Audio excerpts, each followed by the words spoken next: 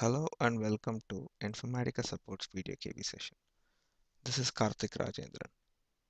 In this video, we'll be seeing how to define a list of input documents for data transformation project. Usually, we give a single input to the data transformation project. So in this video, we'll see how to stream multiple files which is having the same structure as input for the same data transformation project.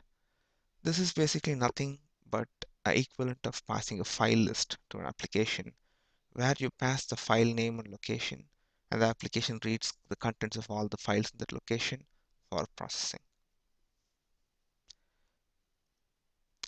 Let's go to the demo now.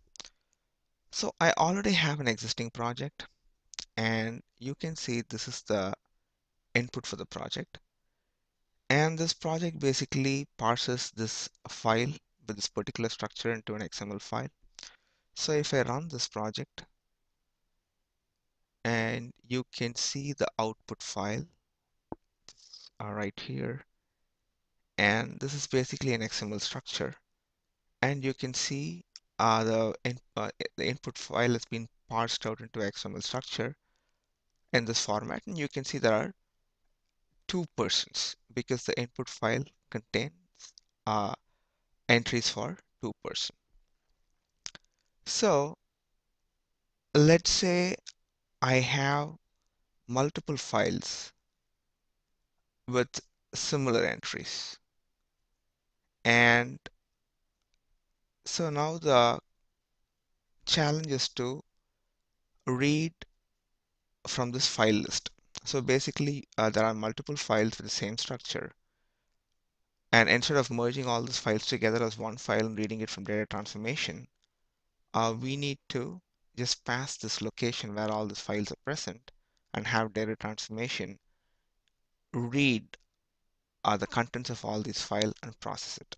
So how to do this? So basically, if you expand the parser here, there is an option called sources to extract. In the sources to extract, you need to do the file, select the file search option if you want to read from multiple files. And basically, once you select the file search option, you have to provide the directory where all the files are located, and you have a wildcard. Wildcard is nothing but the criteria for choosing the files.